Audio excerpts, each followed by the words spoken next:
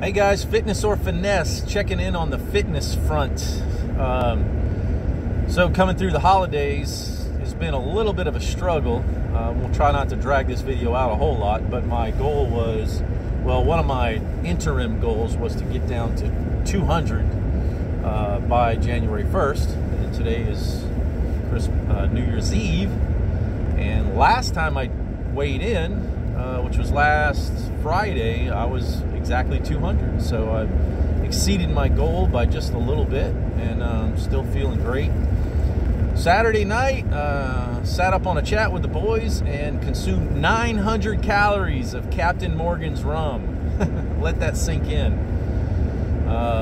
Felt like shit the next morning. I haven't been drinking. I haven't been drinking at all, because not that I believe you should quit drinking. I think if you can find the room for the calories, have a drink or two. I mean, like I said, calories in, calories out, 500 to 600 deficit per day, and you'll lose weight. There's just no way the math equation lies. The key is finding out your resting sort of rate of calories per day to be neutral, and then bust that down by 500. MyFitnessPal app has been the key for me.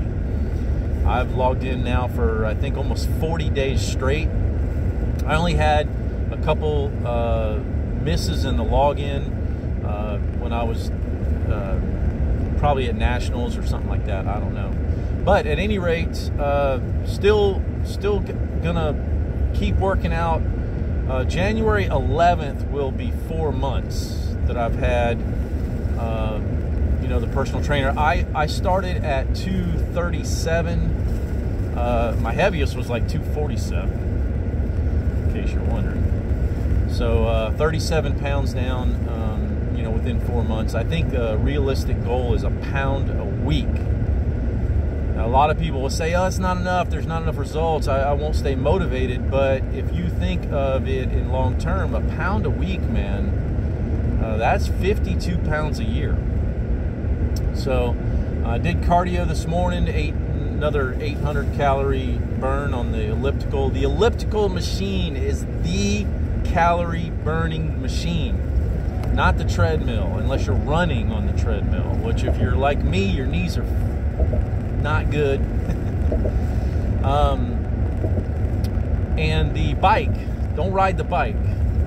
You're better off going at a medium to low pace on the elliptical, because you're dealing with balancing. You can use your hands. If your legs get tired, you're up and you're moving and you're stabilizing your body the whole time. If you go watch some of the fitness experts, they will tell you the elliptical machine. Now, it does get boring. The other day, what I did Sunday, I filled my backpack full of brass, like 40 pounds of brass cases, and I went on an hour-and-a-half long ruck march through this park. And I actually took the red dots out there off the gun, and it was doing some testing of the red dots visually and stuff like that. But anyway, so you have to get creative. Now, motivation-wise, through the holidays has, like I said earlier, it has been a little bit tough. There's been so much garbage. My kids, they get lots of candy, lots of crap that's in the house. Before the holidays, I had the house almost cleaned out, all the crappy food. My only snack that I allow myself is some popped popcorn or some pretzels, just to have a crunchy, salty snack. But I've cut out all sugar, no sweets, no cookies, no candy, no sweets, no sugar. I cut out, I was getting 80 calories in the morning in my coffee, so I was limiting myself to 1 coffee. I've taken out the creamer, I've put in just stevia and cocoa powder, and now I'm able to pound down 2 huge coffees, which it's delicious. It took me a while to get used to no creamer, but it's 80 calories. Over the course of a week, that's another 500 to 600 calories. So looking for little things. Still eating lots of spinach, egg whites, turkey bacon in the morning. Scheduling my breakfast for 9:30. Scheduling my pre-lunch protein shake, whatever, at 11. Push me to my actual lunch at 1. Trying to stay on, chicken and vegetables. I've been cutting up a lot of chicken with fresh salsa, Really good fresh salsa from the store, from the deli. Has almost no calories, has tons of flavor, and just chopped up with chicken and hot sauce, you almost get no carbs, and the ones that are in there are complex carbohydrates. My dinners are still, you know, try not to do too much red meat. I know red meat is really good for us men, but I've been eating just a lot of chicken, a lot of pork. I've been doing a lot of pork and chicken and, you know, peppers and onions. If I get hungry at night, I will pound down another, you know, protein shake or just a small one and go straight to bed. I've been trying to get to bed. If I go to bed, if I go lay down at 7:30, I know that's early, guys. A lot of people that watch are night owls. I know a lot of my friends are night owls.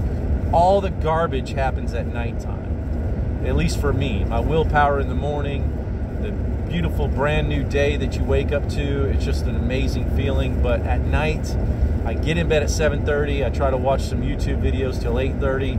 I usually watch some motivational, some real fit people doing some real cool shit to charge me up for the next day. And that's how I end my day. Sometimes I go to bed a little bit hungry.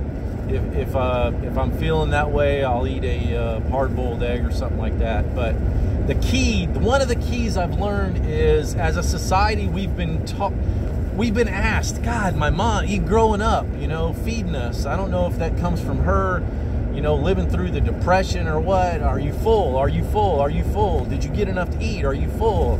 You know, I mean, fuck. I mean, why do you have to eat till you're full? Through this whole process, I've realized you eat till you're not hungry anymore. Don't eat till you're full. And I'm not preaching to you, I'm preaching to myself. I just eat until I'm not hungry. That could be a few pieces of broccoli, some blueberries, cottage cheese, yogurt, so, you know, 150 calories. You know, stay busy, stay doing something, be active, reloading ammunition, you know, out there walking around, listening to music, out, you know, dry fire practice, stay busy. Next thing you know, you bust through the day and you got a 1,000-calorie deficit just by not ever being full. So eat till you're not hungry anymore and eat the right things. And man, I tell you, I just, so the next stop for me is 190 pounds.